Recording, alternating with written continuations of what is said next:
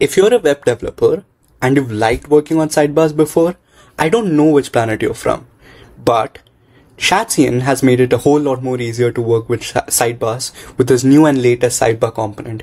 He announced about this a week back and I've been excited for this ever since. For people who don't know what ShadCN UI is, it's a component library which makes it way more easier to work on design systems, and it's a little bit different from something like Bootstrap or Chakra UI or Ant Design in a lot of ways, and I've talked about it before in my videos. So if you want to know more about ShadCN UI, check it out in the links in the description. But here we are to talk about sidebars. I haven't tried this component before and I'll be trying this here right now and setting it up from scratch and see how it works out. So I was actually going through this and I'm actually very impressed with the component structure this has, because I was actually wondering how he's going to try to make it easier to use, because most of his components are very intuitive to use and very easy to set up.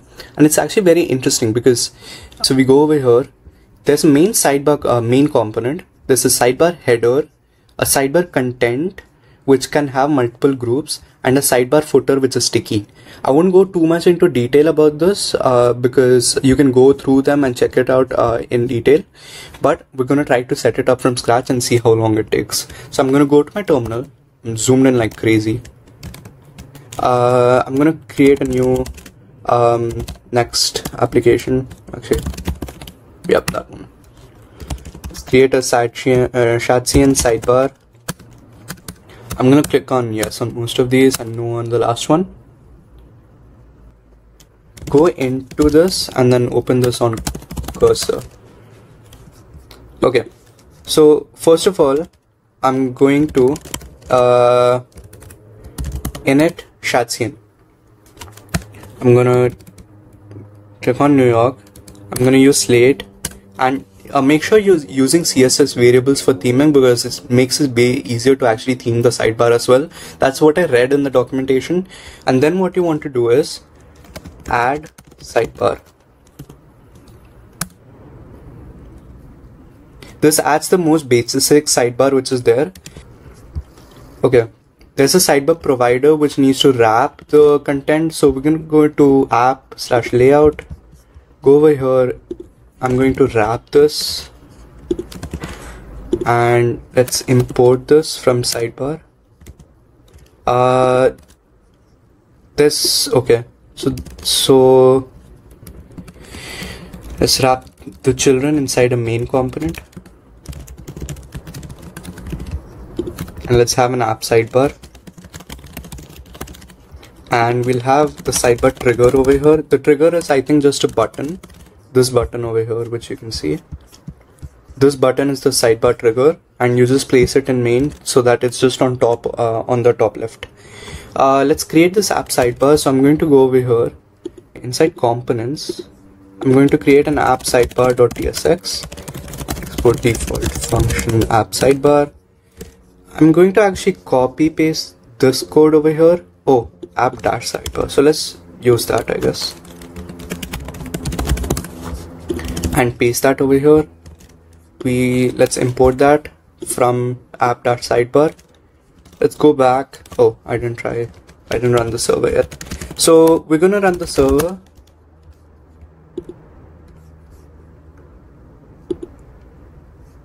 And oh, we already have a sidebar which collapses and opens. That's pretty interesting setup already.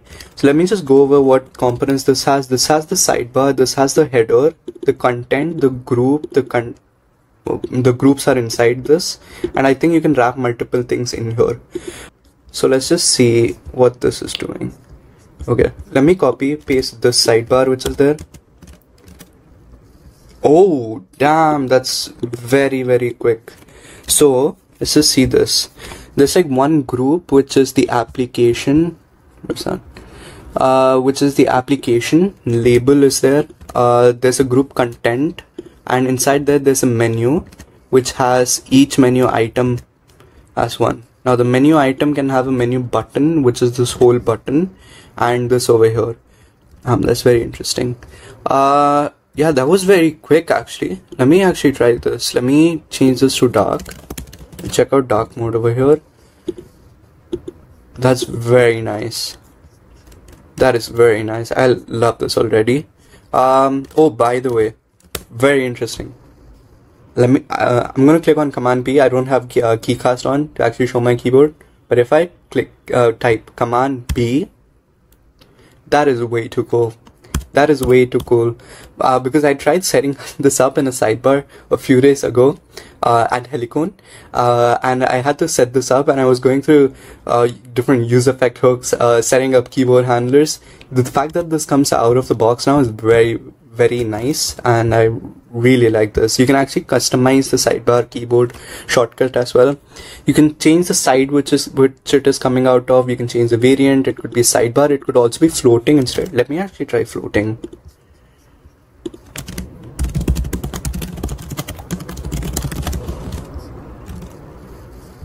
Oh, nice. Yeah.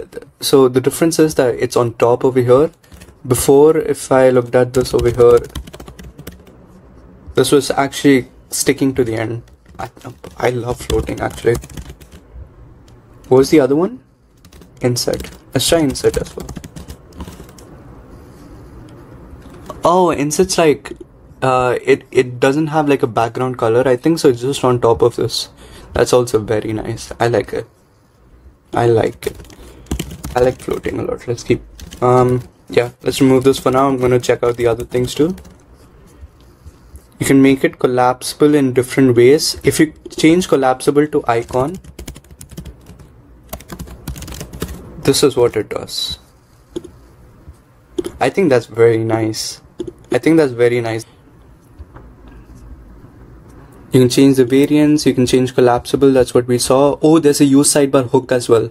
That's very nice because more often than not, components like these would have use cases where we need that kind of programmatic control over that, and that it's very cool that this actually has it out of the box. There's also one for mobile, which is very nice. You can set a sidebar header as well. That's very cool. Let's copy paste this thing. I think on top of this, right? And you're going to have to, okay, you will have to install the drop-down menu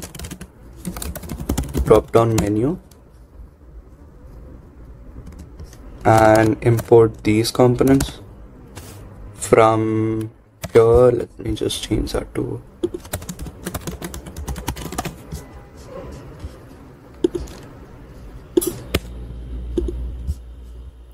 sorry about that background noise. I can't do much about it. It's a mini fridge in my room. But okay, so it has a header, and you can say if you have an application where people can switch between organizations. This is very cool. That's something really nice. You can also set the sidebar footer. Let me add this footer below the content over here. Okay, we need to import that. We need to import user2 and chevron up.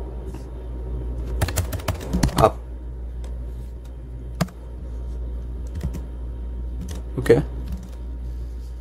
Ooh, nice. Let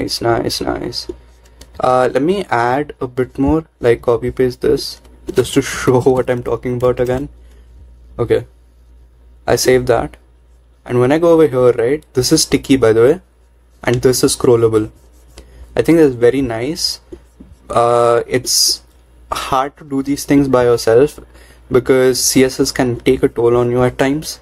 So this is very nice that it does that. The top and the bottom are sticky by default. Sidebar content, sidebar groups. You can create a section and create different groups. That's what we have here. This is one group. You can have different groups as well. And you can make a particular group collapsible as well by wrapping it outside a collapsible by like this. Yeah, there's a lot of things like this. You can go over these separate things, but here's what I was very impressed with. If you go to the blogs page and you go over these ones, there are a lot of blogs here you can use.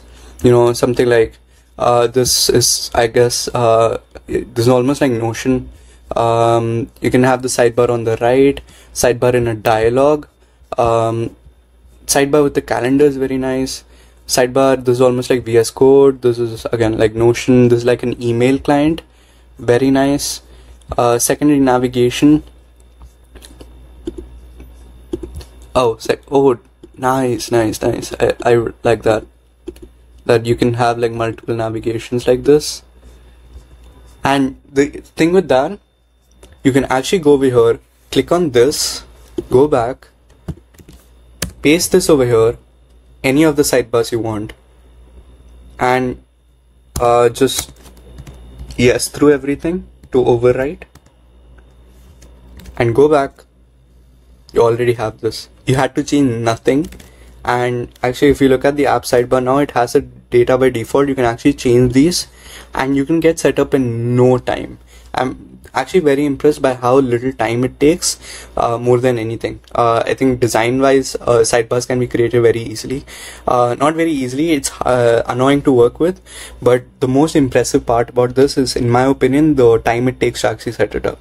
So that was it for this video. I wanted to keep it short and sweet, and just talk about this sidebar component, and I hope you like the component and you want to check it out.